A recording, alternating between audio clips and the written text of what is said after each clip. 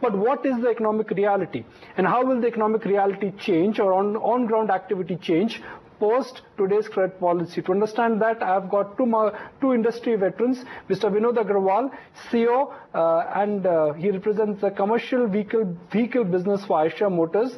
And it doesn't get bigger than this when you have Mr. V.S. Parthasarathi, Chief Financial Officer of Mahindra & Mahindra. Okay, and Mr. Aggarwal, would also like to get your thoughts. Do you think 25 basis points rate cut is enough to revive the growth in the auto sector? No, it's a welcome move, I would say, but still, as Parthasarathi said, that it is not enough because from the industry side, definitely in the year 2015, we will look at overall total reduction of around 150 to 200 basis points. And with this today's reduction, we have got 75 basis points. But then based on this, the one positive thing is that the sentiments, of course, become positive. When we see this type of moves, it contributes to the positive sentiments, and to that extent, I would say it's a positive move. And let's hope that with this, the investments should start happening more, and then, of course, the impact will come on the CV industry then. Right. And Mr. Aggarwal, would like to get your thoughts as well. Now, cumulatively, RBI has cut 75 basis points. So has the cost of borrowing for you as a company come down? As mentioned earlier, I think the banks have still not passed on these rate cuts.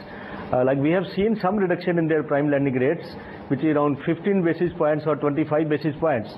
But it has not fully translated into the reduction in the cost of borrowing. But going forward, I would feel that with this 25 basis points and some more, we are expecting more cuts in the next policy announcement in August or in October.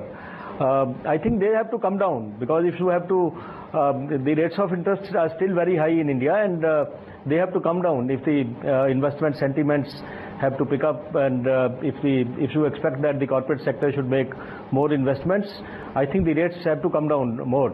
And if you look at the commercial vehicles specifically, all the trucks are financed, that everything is financed. 100% of the trucks sold are financed. And still today, the rates of interest for the retail truck buyers, they range from 11% to 15%, so which are very high.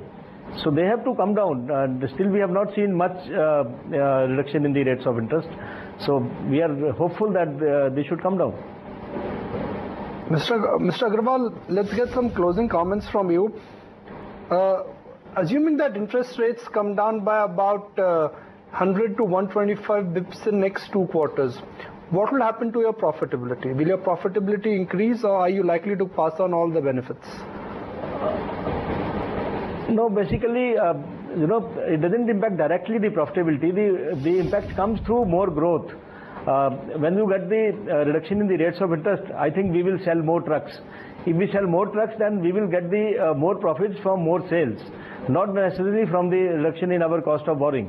Cost of borrowing will have some impact, but the more impact is on the economy. If the economy grows more, then the CV industry or the truck industry or the bus industry will grow more, and if that grows more, we will have more volumes and more profits based on that. Yes, Mr. Aggarwal, thanks very much for taking time out and chatting with us, sharing your outlook as well as perspective as far as the rate cut is concerned and the auto sector as well.